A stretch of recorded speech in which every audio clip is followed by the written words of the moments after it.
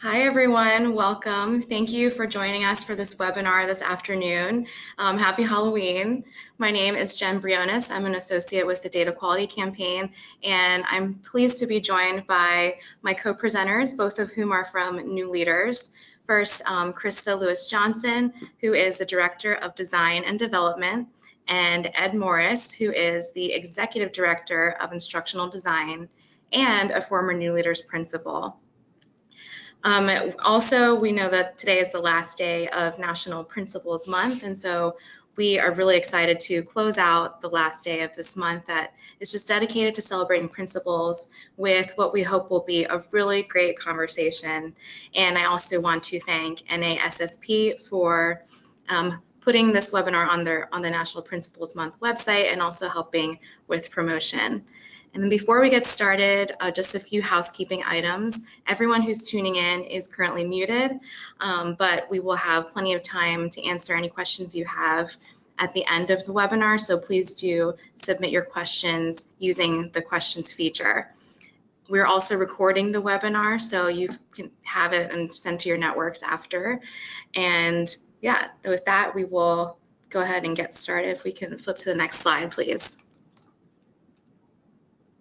So our webinar objectives, we're going to give a brief overview of each of our organizations. I'm going to review what we mean by data literacy and state's role in supporting school leaders and their data literacy. Ed and Krista are both going to share about New Leaders, both their experiences with New Leaders and also the role of the organization in developing principals' data literacy skills. And then, like I said, at the end, we'll have time to answer any questions. Next slide, please. So for those who are unfamiliar with the Data Quality Campaign, we are a nonpartisan, nonprofit policy and advocacy organization.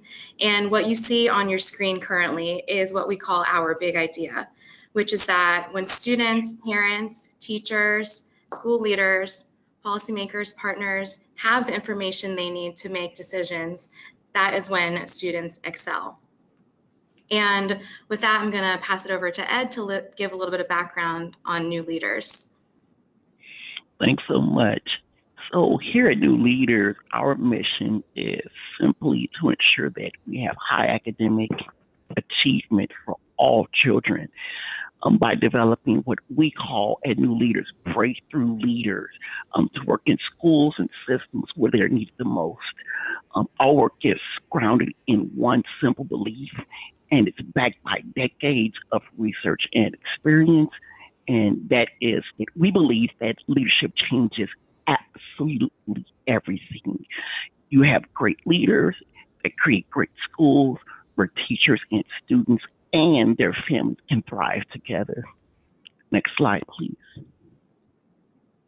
So since 2000, the Leaders have had the opportunity to train approximately 3,200 outstanding school leaders who in this current school year are reaching nearly 500,000 students. We have active partnerships in well over 30 cities and with over 150 some odd charter schools that we're working with. Our leaders overwhelmingly work with some of the country's highest need students. For example, approximately 78% of our students served come from what we call low-income families, and 87% of the students that we serve are children of color. Another thing that we're proud of at New Leaders is that our leaders represent the communities that we serve. Approximately 64% of New Leaders are people of color like myself and Krista, compared to the national average of just around 20%. And with that, I'll turn it back over to Jen. Next slide, please. So we're here this afternoon to talk about data literacy, and I know that many of you tuning in are school principals, and at the end of the day, data systems are meaningless without people like you who use different types of data on a daily basis. Because when school and district administrators are empowered to lead that culture of data use, the leadership that Ed was just talking about, that's when students do better. Next slide. And so DQC was proud to partner with New Leaders, NASSP, and others on this report that you see pictured here. And this report highlights why states must support school and district leaders in becoming data literate and the steps they can take to do that. And it goes into more detail about context, who we mean by administrators, what we mean by data literacy, but it's all to say that no matter what your role is or what your title is, if you are a school or district administrator, you should share that goal of supporting student success. And key to that is data literacy. Next slide. So what do we mean by data literacy?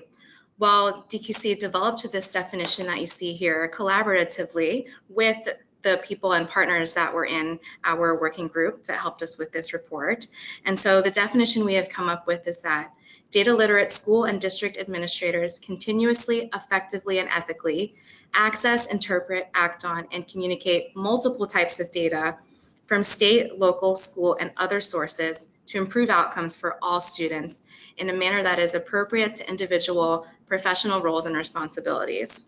So it is a mouthful, but it is a good, we think, a good definition and covers, all the contextual factors and all the things that go into being an administrator and using data. Next slide. And so we also came up with this picture as part of this report. And as you can see in the little banner at the bottom, this is what we view administrator data literacy looking like in action. And so on the left-hand side, you see supporting instruction, which of course is a critical part of a principal's job. But and that requires a knowledge and understanding of academic data and the academic pieces. However, a principal's role extends far beyond that, which is why we also included fostering continuous improvement and communicating broadly. And that really resonates with me because I recently attended another presentation on this same topic, and a principal was speaking, and he said that nowadays public school principals, they're expected to be the CEO, the CFO, the CIO, the chief facilitator, convener, presenter, like you could go on for days. And that's just, again, another example of how the school and district administrators do much more than support instruction. And so you require data literacy to use all these different types of data to make decisions. And thankfully, by working directly with school leaders on their understanding and use of data, organizations like New Leaders help bring data literacy to life. And so I think I'm going to turn it over to Krista to talk more about that. So strong leaders elevate instruction and accelerate student learning, but their influence goes beyond that. So as you can see from the quotes here on the slide shared by several New Leader principals, a talented leader fosters a strong culture, which is inclusive of effective overall data practices that both build teacher capacity and it results in students thriving in schools. Strong leaders also engage families, making sure that parents and guardians have what they need to feel like they're real, true partners in the success of their children. And finally, school leaders, they set high expectations for students and ensure that they have the right and the most appropriate support so that they can be successful in school. Next slide, please. So the work that we do at New Leaders is based on effective leadership practices, which morphed into what we now call the New Leaders Transformational Leadership Framework. And it is, we shorten it by calling it the TLF, and it's a growth tool that pretty much provides a roadmap for leaders to build vibrant schools where teachers and students can work together for continuous improvement. It is not an evaluative tool, and it was not designed to replace any district-based or school-based tools. Rather, it just highlights some significant leadership actions that closely align to getting the impact that we want to see relative to student gains. Next slide, please. When you think about the tool itself, we have defined or categorized or came up with 5 categories of actions based on our studies of hundreds of fast improving high need schools. And what you'll find in these 5 categories are corresponding levers, and school and principal based actions. But for the purposes of this webinar, I want to look closely at category 1, which is learning and teaching, specifically lever 3, which is data. Next slide, please. And so lever 3 has 3 significant actions, one of which is identifying data sources and assessments. The second one is data analysis and action planning. And the third one is feedback on progress. But the one that I want to draw your attention to is action 2, which is data analysis and action planning. Now, if you look across the bottom at the data literate administrator actions, as well as the new leader principal actions, you should see strong connections and alignment between what those actions actually are. What we specifically do in our programs at New Leaders is train and facilitate the learning of principals around building strong instructional leadership teams, or appointing teacher leaders to lead specific grade level teams around the data-driven instruction process. More specifically, we provide or train around protocols that force these administrators and/or teacher leaders to analyze data at 3 distinct levels, one being the standard. And so here's where we look at data and we ask, what is a strength standard? We want to know like what areas or what standards did students do significantly or extremely well on. And we want to know like what's glaring in terms of like the growth standards. Where do we see more attention needing to be paid relative to a specific standard? The second level, the second thing that we ask them to analyze is around the item or the task. And we want to know in this instance, like what is the task or the item asking the student to do and at what level of thinking and complexity? We also want to know, is the item or the task fully aligned to the full depth of the standard? What that's going to tell us when we look at the student responses is one, is it really a challenge relative to student misunderstanding or student misconceptions, or is it a teacher gap relative to the design of the item or the task? The third level would be looking at the student work itself. Again, whether it's multiple choice or whether it's constructive response, we want to know what they seem to struggle with the most. And based on their responses, again, multiple choice or constructive response, what is the misconception? Why are they really struggling with that particular skill, concept, or topic that's embedded in the task? And are there groups of students who actually share the same misconception? And that's important to know because when you're identifying those misconceptions and knowing whether or not students are sharing the same misconceptions, it's great because that's the place from which the action plan is created.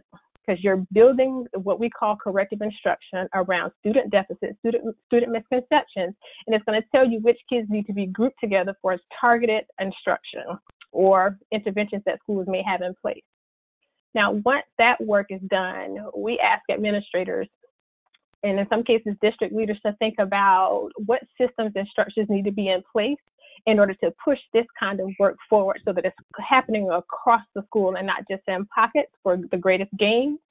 And then what are administrators doing to make sure that they're monitoring progress and providing ongoing professional learning and feedback on the execution and the implementation of the action plan? So I've said a mouthful. Let's hear what this actually looks like in practice. And what I'm going to do now is turn it over to my dear colleague, Ed Morris, who is a former New Leader trained principal. And now, Ed, I'll pop it over to you.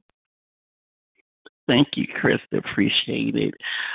So what I want to do for everyone is color the information that Krista just shared with regards to the 3 actions that data literate principals use and give you a context so you can explicitly hear of some of the systems, the structures that have been put into place when this particular lever is executed with fidelity and with continuous improvement, particularly at a school level setting and higher. So just to share a little bit, again, so that you all have context about my background, again, I head up the instructional design for the organization, and Chris is my dear colleague and has literally built out a lot of the processes, a lot of the instruction, the training, templates, and coaching approaches for this whole notion of being driven by data. And prior to our role in terms of being over the instructional design department for the organization, I was also the executive director for the Aspiring Principals Program, which is New Leaders' flagship program. And that gave me an amazing opportunity to not only see those aspiring principals who were going through our programming and seeing how they grappled with this whole notion of how do you use data and multiple streams of it effectively to build culture and then also drive academic success for children. But I also had the opportunity to see, given the work that was taking place across the country, this beautiful, almost like kaleidoscope of leadership practices that our aspiring principals were implementing, as well as building in the schools that they were being mentored in, because they do a full-year residency inside of a school from a mentor principal. Prior to that, I served as the regional director and coach in Chicago, and had more of a hands-on opportunity to work with a number of aspiring principals who, even when they became principals, I'm still coaching and working with, now that they are now becoming tenured principals. And in that particular role, you have the opportunity to struggle with new leaders, no pun intended, that are struggling with, this whole notion of knowing how to build structures and systems that are going to be impactful. And prior to that, I was myself a new leader principal, and that is the notion that I'm going to speak from with regards to just some of the experiences that I had, having the rich opportunity to apply what I learned in the Aspiring Principals program around being data literate. Just as a little bit of background about the school that I led, I was the principal for Dodge Renaissance Academy in Chicago Public Schools, which was one of the first 3 turnaround schools in Chicago Public School system. During my tenure, we were able to accelerate student achievement dramatically because of so many different structures and systems that were already in place prior to me taking on the role of principal from my mentor, who I got mentored under. But we moved academic state achievement for our students with a population of almost 500 students, from roughly 62% of our students meeting achieving state standards. And within my first 2 years, we were achieving about 84% of our children meeting or exceeding state standards.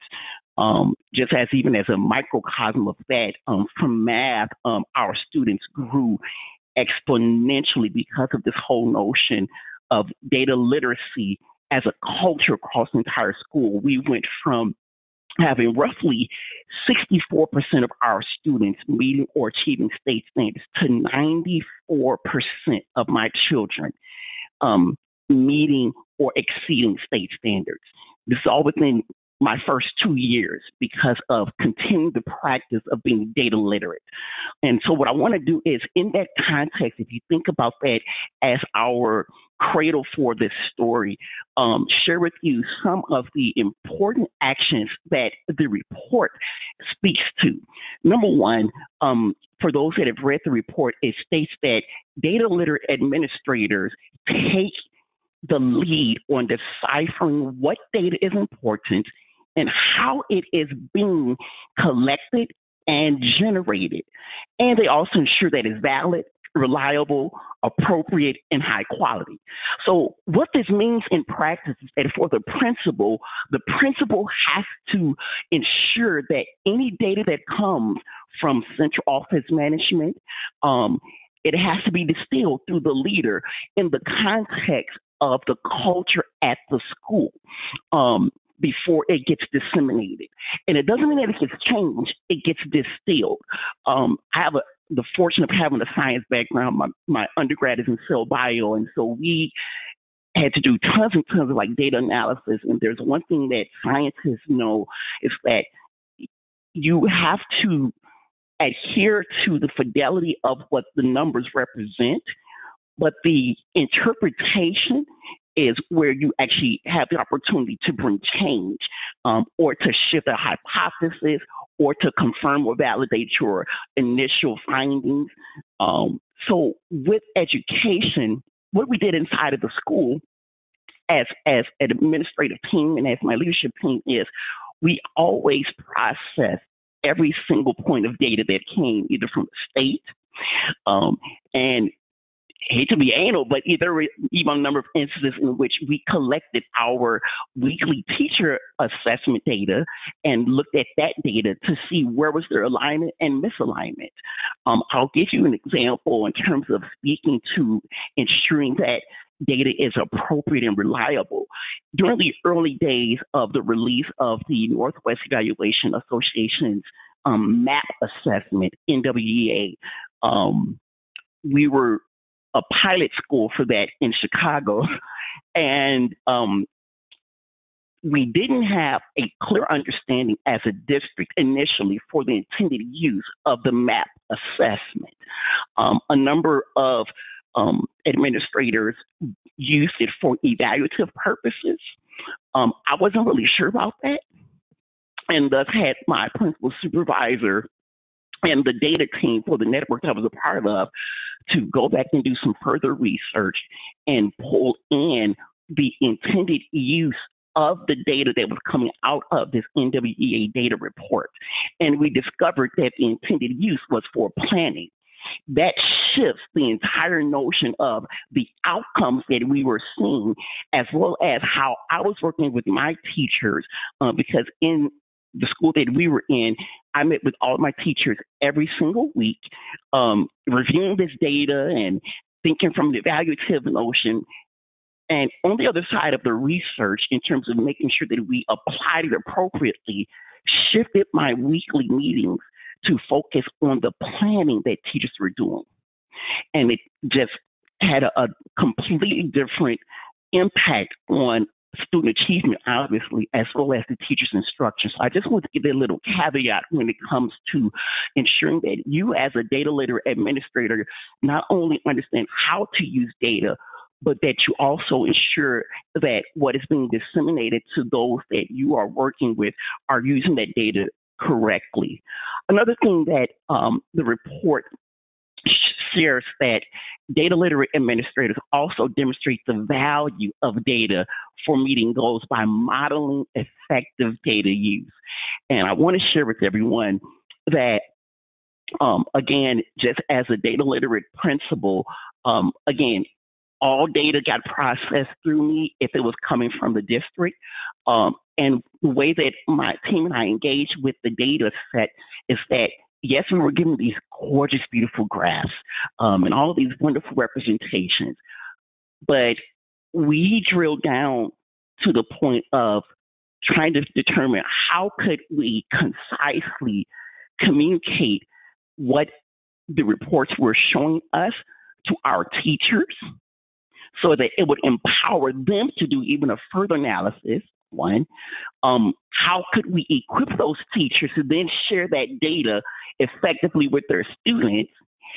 Two, and then number three, how could we also process the data so that when we were having parent meetings by grade level and our whole school current state analysis, current ideals, like this is the state of Dodge address, our parents and our community supporters understood that data.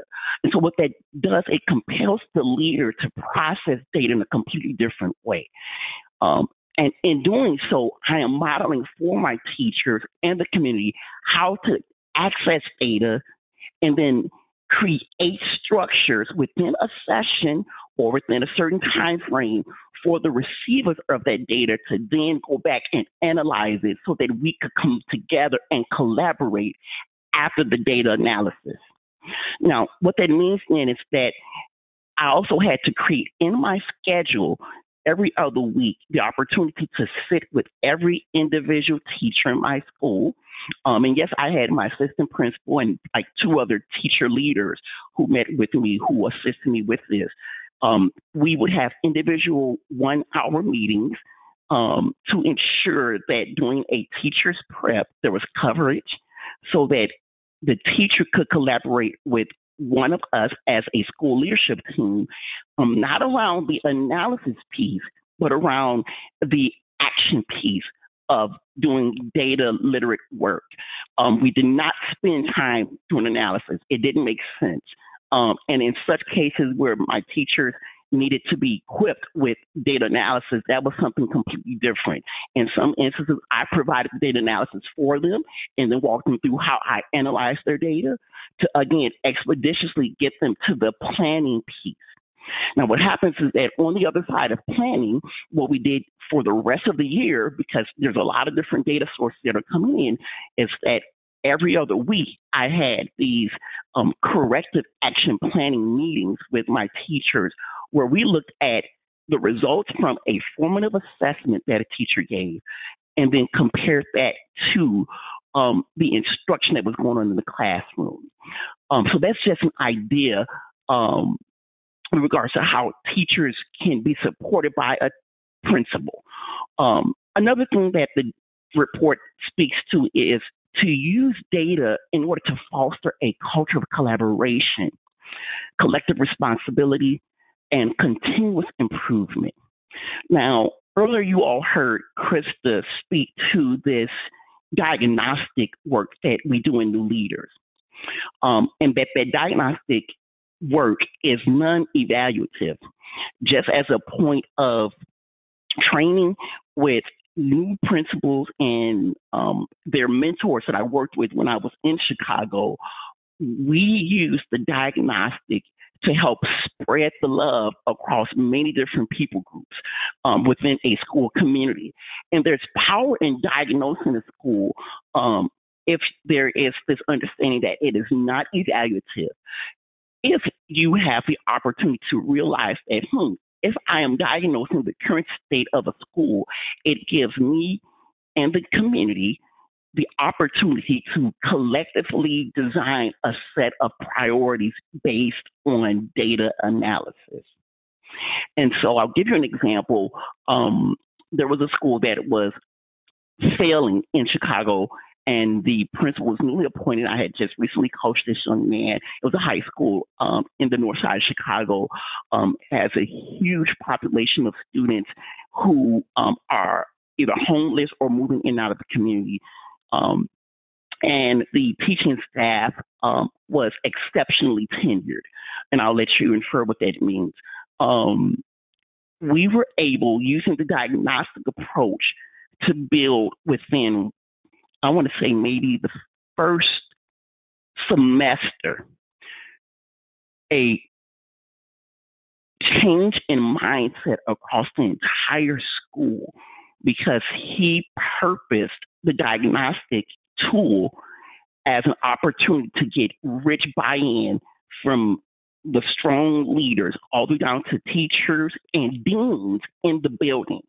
And I helped him facilitate a 2-day session of diagnosing the current state of the school with deans, the teachers, and walking through all the different components of school life, from academia to the budget to attendance to behavior, and seeing that team develop a set of priorities for the year. It set a culture up so that he could then get into some really robust, difficult conversations because there was buy-in done through the diagnosis work. So that's just something I want to speak to, is that in a lot of our schools, you just can't jump into, let's just analyze data.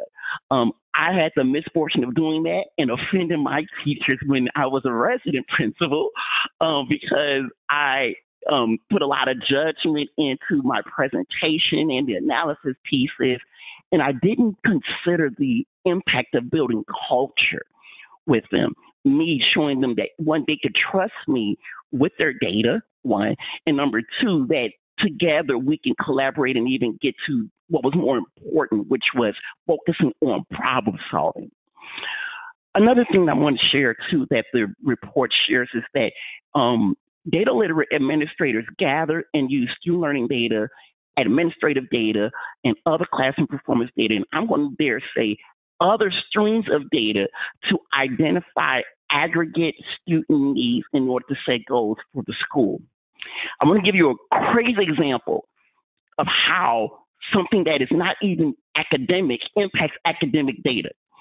And I want to talk about the role that a principal plays in terms of being a fiscal, what's the word I want to use?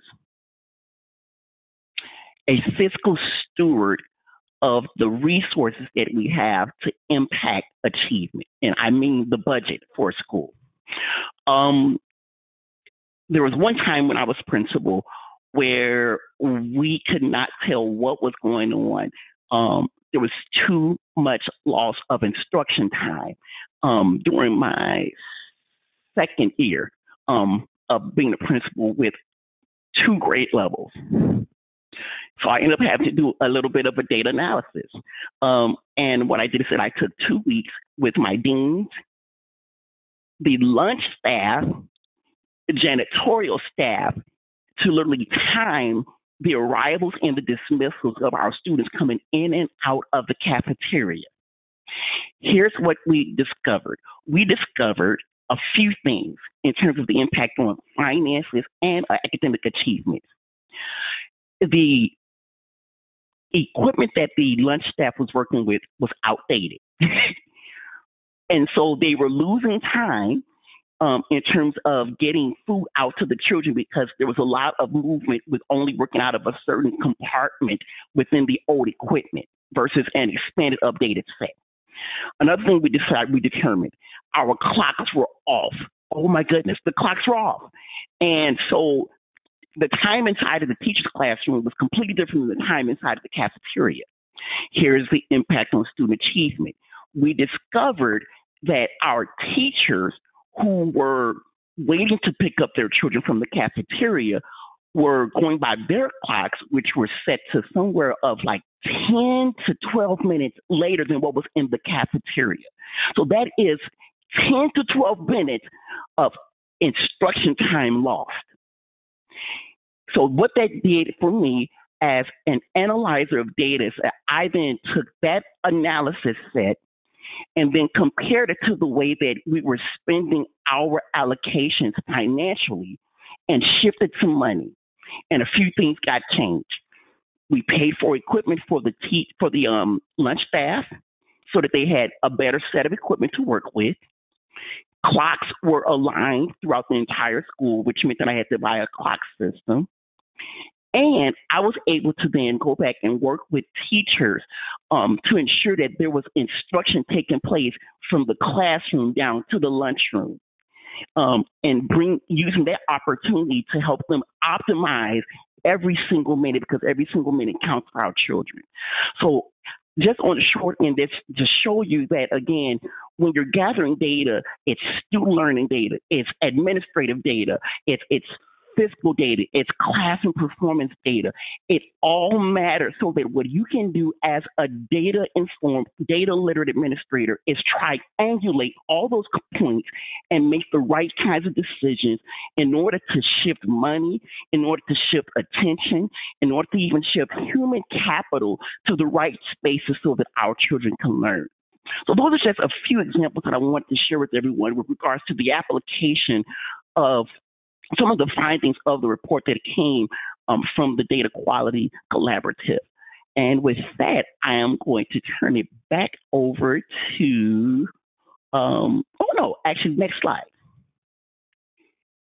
What I like to do is open up the floor and find out if you consider some of the things that I've shared with regards to structures and application, and if you think about what Krista shared with regards to how it fits into the transformational leadership framework that we showed.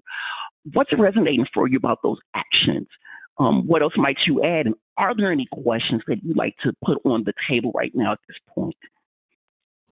Yeah, so if folks have questions, please do enter them into the questions box. And while we're waiting to see if people do have questions, I just want to say, And everything you shared was fantastic. Thank you. Especially that clock example really stuck with me, because I think that is the perfect example of a data point or something that has to do with data that not everyone thinks of, especially in a principal's day to day, right? And all the different types of data that a principal, any administrator really, and teachers as well, the whole school, it involves, and everyone from janitorial to transportation to so thank you for sharing.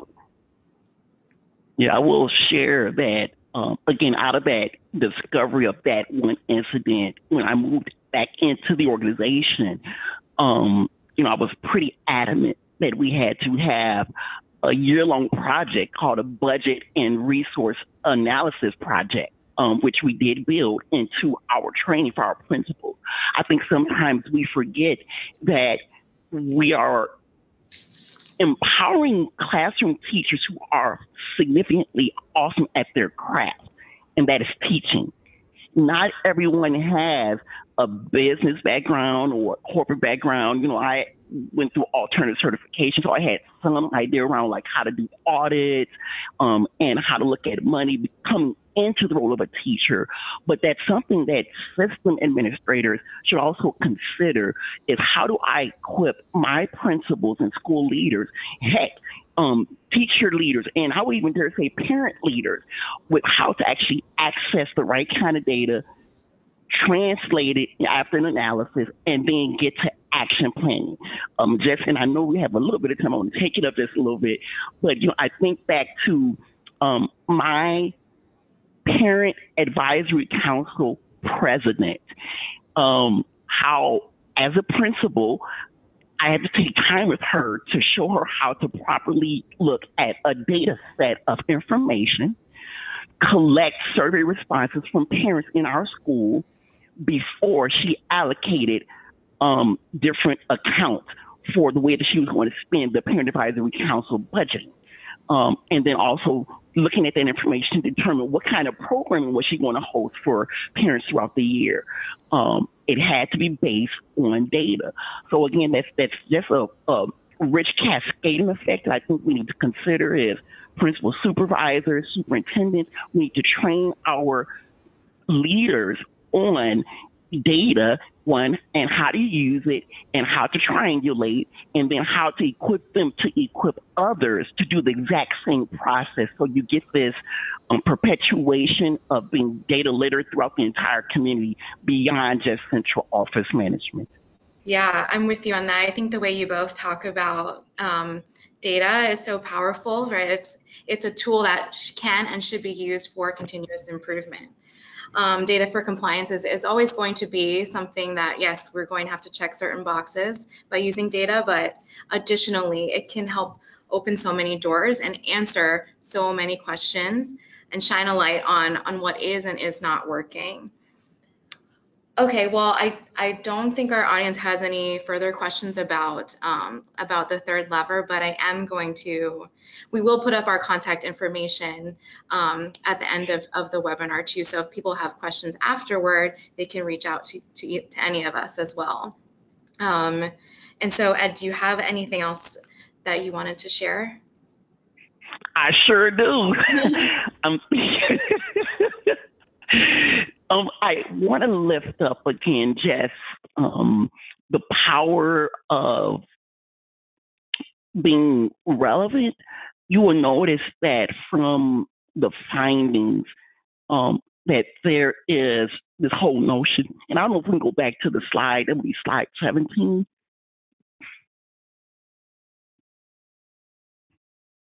Slide 17, yep, 17, keep going. Keep going.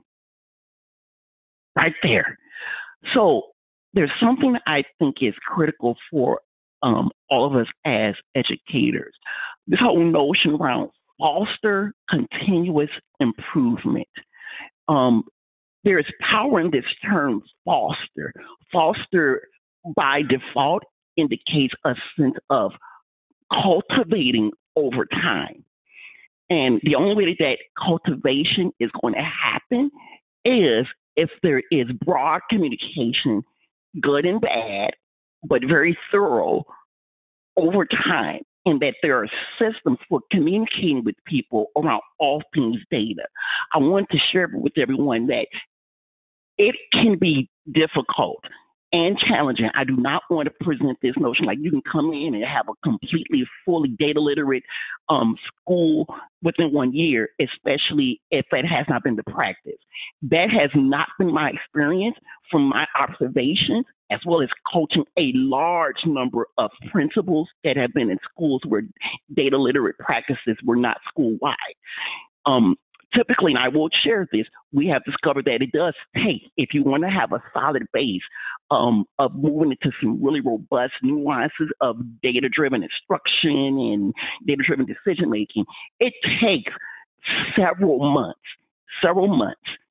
to get all the systems and structures in place effectively so that you can perpetuate on into the following school year. So I just want to lift that up. Then when we say foster, that word is pretty rich, and I do not want people to miss what is meant underneath that term foster.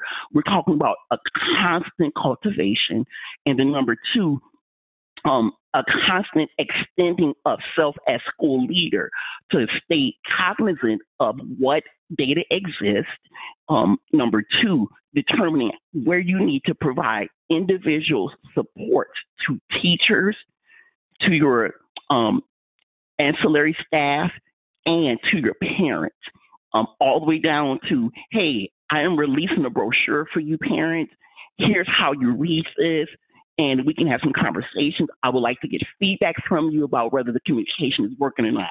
This is lying underneath the fostering continuous improvement as well as communicating broadly. I just want to speak to that because I think it's important that we don't get swallowed up with regards to, for example, why was it that my school was able to have a 20 percentage point gain within my first 2 years? There were strong pieces around fostering and communicating broadly that were in place that allowed me to push the limit, that allowed us to get the national attention that we received, particularly in Chicago and in other states. So I just wanted to put that out there. Yeah, you're absolutely right? Like this is what's hard is hard. It's not going to happen overnight, right? It takes a lot of work and investment, but when you do put investment into data literacy, like as you experienced, Ed, the results are just amazing, and it's absolutely worth it. Yes. So what I did want to share, and this would be slide 16, just so that everyone knows that within the New Leaders Organization, our transformational leadership framework is specific to school leaders, but we do facilitate learning around data literacy in all of our programs. And as you will see on this slide here, go back one thing, is that we do offer this type of programming across the entire spectrum of leadership, all the way down to teacher leaders up to like principal supervisors, assistant superintendents. Please note that this is not meant to suggest that everyone goes through any type of linear process, but rather that we do meet the leader where she is and bring our expertise to enhance that particular type of support and learning that they are going through. So I just want to share that. And again, just as an example, you can see here on this slide that we have programming that supports current and aspiring leaders. We have programming that supports this work around data literacy around working with teens, which is critical inside of schools, and going all the way up to training principal supervisors. So I just want to just give everybody that overview, and if anyone has questions, please definitely feel free to reach out to us. We love to share the learning that we have had since 2000. Great, thank you. All right, let's go to the next slide, please. So bringing back this picture, because everything that Ed just said, I think really speaks to meeting people where they are, and that is at the core of any work around data or data literacy. And so over the past year, we've seen states working on their implementation plans around the Every Student Succeeds Act, or ESSA. And clearly, they have very ambitious goals to improve their schools and their districts, which is really promising. But at the end of the day, school and district leaders are the ones responsible for improving those schools and implementing that accountability. And so that's why that now more than ever, it's important that states support administrator data literacy.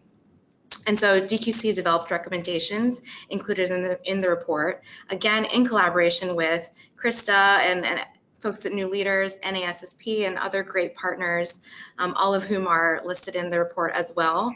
And yes, these recommendations are primarily for state policymakers, but ever since this report was released in July of this year, we've seen online, principals, superintendents, and other administrators sharing it as well. And I think it's because, they see themselves in it, it resonates with them. And so that is our hope for those of you who are tuning in, is that you can see yourself in this report as well. Next slide, please. So the first category for the recommendations is promote data use skills. So for here, we recommend embedding the definition of data literacy into school and district administrator policies. Next, we recommend promoting, supporting, and incentivizing job-based professional development that's career-long, which is to say that training should be side by side with exactly what Ed and Krista talked about, continuous improvement and professional learning that is career long, in addition to a great pre-service training program. Next slide. Next category, ensure ease of access. So consider making an assessment of available data to ensure relevance, provide administrators with actionable, easy to access data, and ensure that schools and districts have the needed technical infrastructure for easy data use. Next slide. Last but definitely not least, safeguard privacy, because secure data and data literacy go hand in hand. So design and implement policies and practices to protect the privacy and confidentiality of student, teacher, and administrator data and ensure that systems are secure. And provide school and district administrators with tools and resources to understand how to safeguard data, use it ethically, and also communicate about privacy to their families and communities. And before we transition to the Q&A, I just want to close by saying that as school leaders, you should feel empowered to ask for these types of supports, not only from the district leaders that you work with, but also from your state leaders as well, because school leaders deserve this support and students will succeed when you get this support.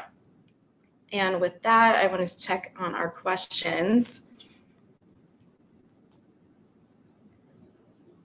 Looks like we have kind of a quieter audience that's getting excited to go trick-or-treating, but I have thought about, some things that I want to ask you all, and you can ask me questions as well too. Krista and Ed, what's next for new leaders?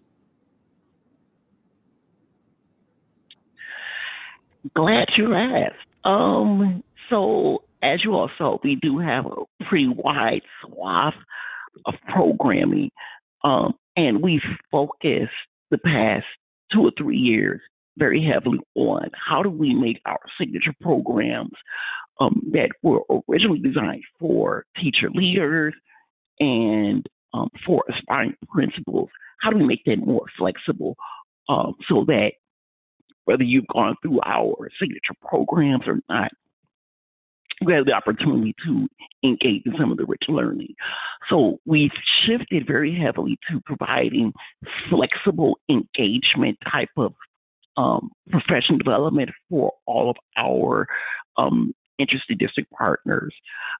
We are excited to be launching what is now going to be called leadership networks, which will allow us for program year 2019-2020 to do district saturation of our professional development offerings, funneling all the way up from principal supervisors down to teachers, to classroom teachers.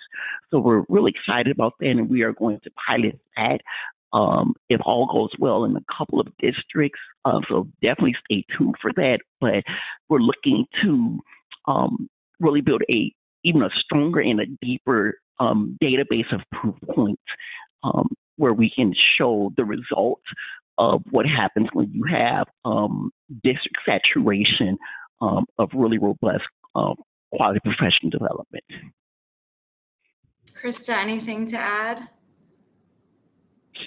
Nope. I think Ed hit the nail on the head with the flexible programming and the leadership network work that's forthcoming. So no, you got it all. Okay, and Krista, I think we do have a question that you could answer. Someone asked Yeah. how they can learn more about the transformational leadership framework. She has the book, which is the Breakthrough Principles book that you talked about and is included, but she would like to learn more about effective implementation. Good question. So one of the things that we're in conversation right now is about is pulling together like all the tools and potentially some additional framing around the tools as resources that people can use in their schools. But what we haven't quite ironed out yet is what that might look like from somebody in the organization relative to giving some additional framing and or training specifically around those particular tools for implementation. So that is something that we will carry back to our team, because we're the ones who are pulling it together, to kind of figure out and talk through what that could potentially look like to offer up some additional services that are not specifically grounded in our programming structures. Sounds good. And then we have one question that I believe is for Ed. In sharing data, did you use data walls, or how was data displayed and shared? Oh, I'm so glad you talked about data walls. I forgot about that. Oh, goodness. Super quick. Yes, I use data walls, plural. But again, you always have to think about intention. I've been in schools where I've coached where data walls were only in the main office. Not sure what impact they would have on the user, but when I was principal, we had a master data wall that was available for parents and anyone coming into the school. But I placed a stronger emphasis on ensuring that data walls were inside every single classroom, all the way down to our first graders. I'll give an example. Like my first grade teacher became a master at creating a data wall that was visual enough to like show little frogs showing how students were growing from one assessment or one scale to another scale, all the way up to your traditional data wall usage that you would find like in your middle school or your high school. So yes, I definitely did have data walls, but again, they were for my students. They weren't just for presentation purposes. It was a functional use of space. Don't waste it if you're just trying to show presentation. Great. Well, folks, please do feel free to submit any more questions, but that is all we had for now. But yeah, I'll say again that our contact information is up on the screen, so please don't hesitate to reach out to us. If you're watching the recording now and have questions, please do reach out.